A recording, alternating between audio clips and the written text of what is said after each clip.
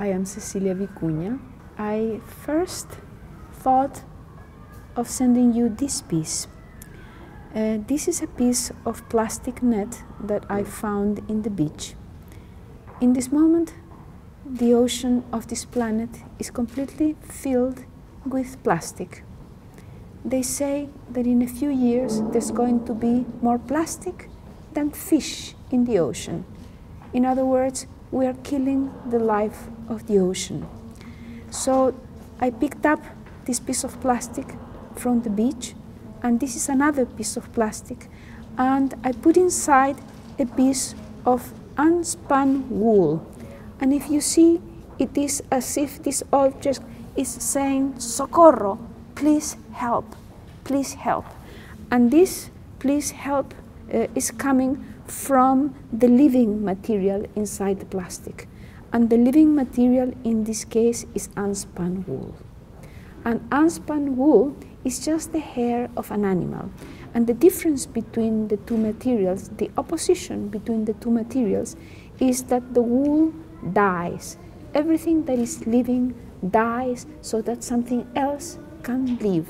Instead, plastic never dies. Therefore, everything is dead as it comes in contact with plastic, including us human beings, because our bodies are filled with plastic. The material of my work is precisely the opposition, the paradox between life and death. Life is possible because of death. Without death, there would be no life.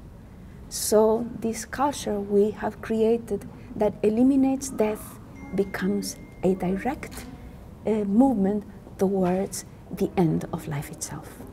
I have constructed a huge quipu of unspun wool. Unspun wool, as you can see here, is a living material, is the hair of an animal, and nothing holds it together. If you touch it, it falls apart. Therefore, this material represents the cosmic origin of life. By working with this material is like having a prayer for a reorientation of humanity towards life, towards the continuity of life. It is red for menstrual blood because a quipu is a form of a script, a form of writing that was created more than 5,000 years ago in pre-Columbian South America. And it is a form of writing that includes all of us, includes the cosmos, includes the body, includes everybody.